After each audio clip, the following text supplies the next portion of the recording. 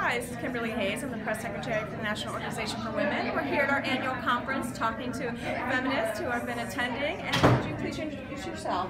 Hi, my name is Karen Caldillo. I am a senior at the University of Central Florida. I'm a part of the Greater Orlando, Florida chapter of NOW, and my pronouns are she, her, hers, aya.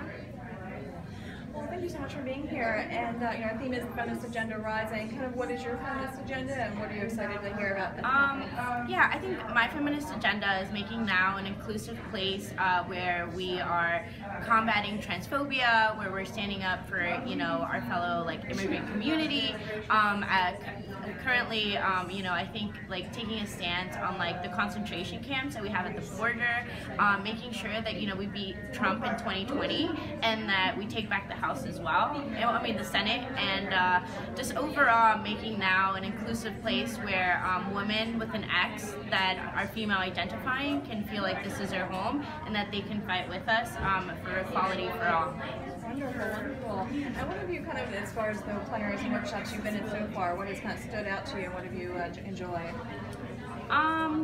I think what stood out for me so far are the great speakers. I like the speakers. I would like to see more LGBTQ plus, workshops. I would like to see more immigrant-based workshops. But so far, I've been having a great time mingling with all the people here from all across the country. And yeah, the speakers are great. Wonderful. And is there anything you're kind of looking forward to for tomorrow and the rest of the weekend? Yeah, I'm really excited for Ilhan Omar. I think that she is such an incredible feminist right now, really leading the charge on what it means to stand up for everybody and the most vulnerable, right?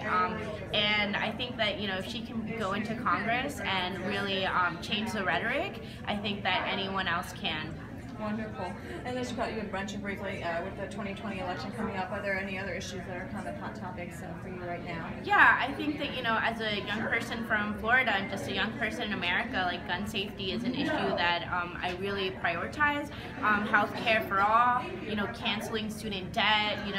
My comms director in Florida will be in debt and will be paying her student loan debt till she's 72. And so she can't save to retire because she has this crippling debt. And so, like I said, healthcare for all, college for all.